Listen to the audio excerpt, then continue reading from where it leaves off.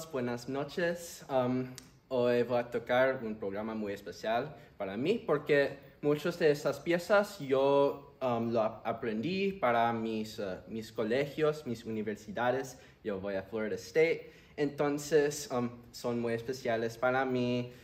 Primero voy a tocar una pieza de Johann Sebastian Bach de una colección que se llama The Well-Tempered Clavier. Y se llama así porque cuando Bach lo escribió, él quería usarlo para demostrar este tipo de sistema de intonación que se llama well-temperament. Entonces ahí es donde agarra su nombre. Entonces aquí está el Prelude and Fugue de Bach.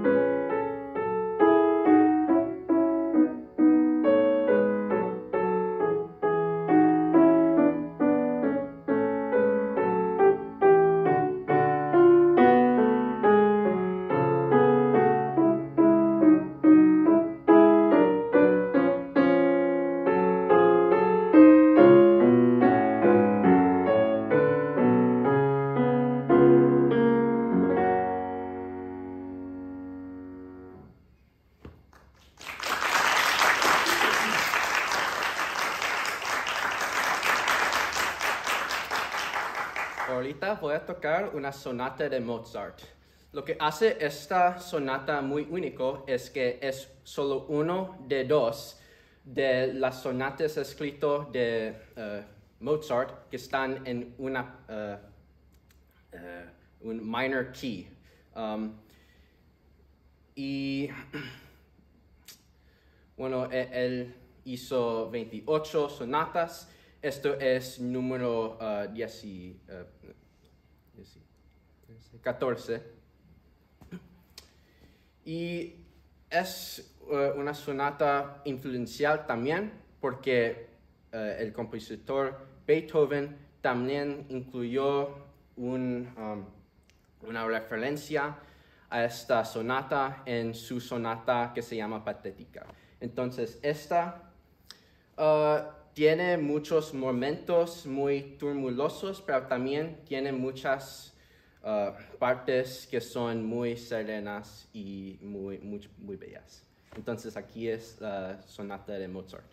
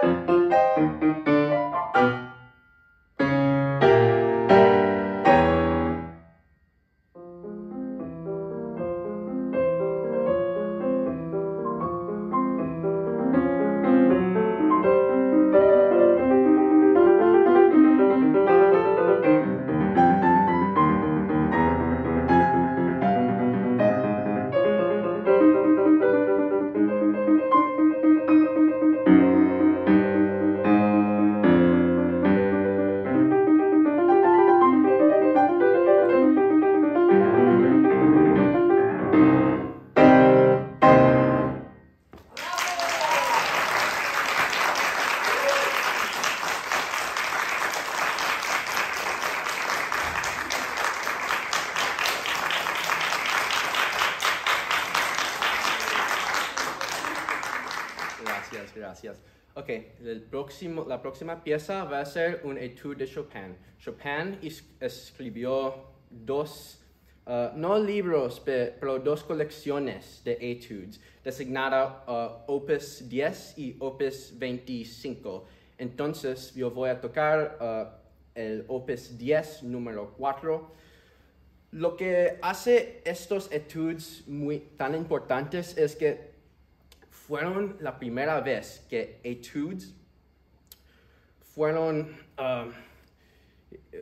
dados como un estatus para el uso en los recitales, porque el nombre etude es francés de estudio. Entonces, los compositores escribieron etudes solo para estudiantes o para práctica. Pero Chopin, sus etudes tienen como una virtuosidad y también una moda de expresión tan fuerte que combinados son apropiados por uso en una sala de recital. Entonces, aquí es el Chopin Etude.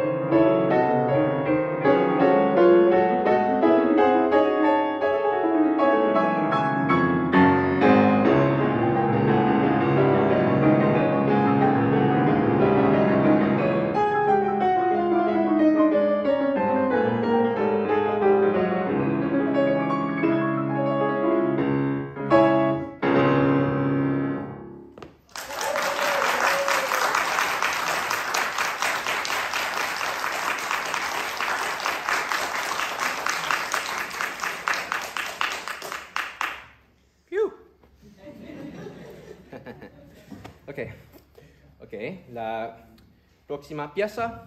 Bueno, vamos a irnos sobre el mundo a América. ¡Woohoo! Entonces, primero voy a tocar una pieza de Samuel Barber. Él es un compositor americano que es muy importante porque es como Aaron Copland y Leonard Bernstein. Y hoy voy a tocar una pieza de una colección, como un suite, que se llama Sourvenirs. Entonces, Sourvenirs fue escrito en 1952 y fue escrito como un ballet.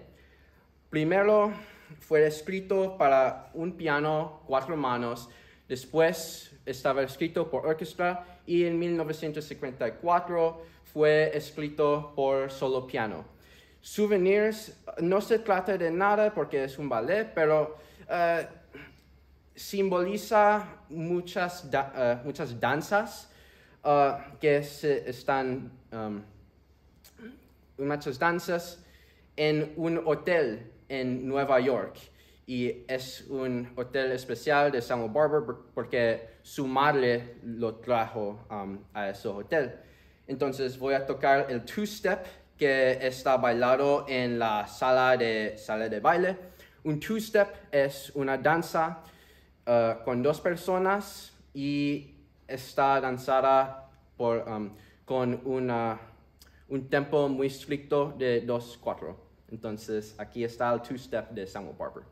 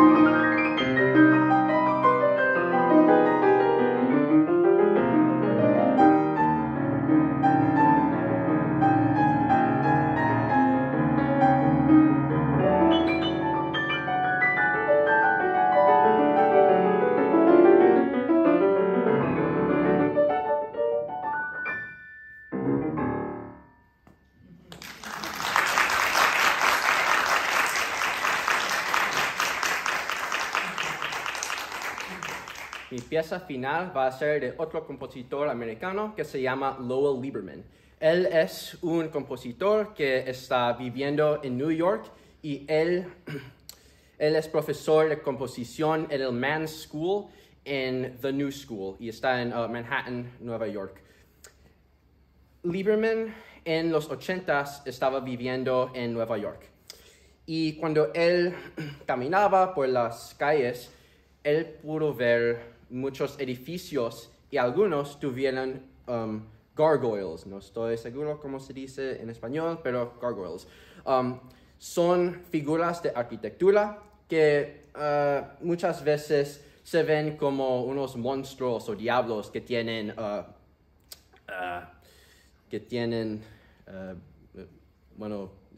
wings, alas, sí, alas.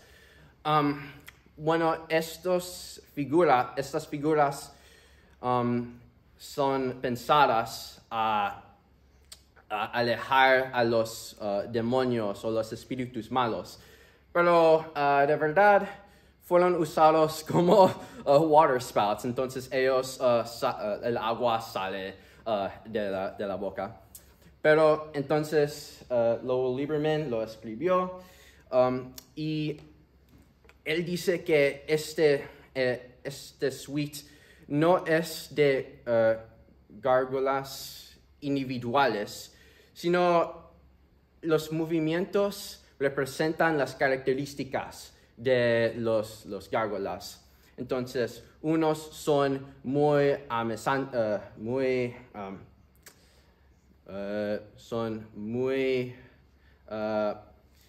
como monstruosos, unos son muy como calmos y meditativos, y otros son muy extraños. Entonces, aquí está Gárgolas y gracias por venir.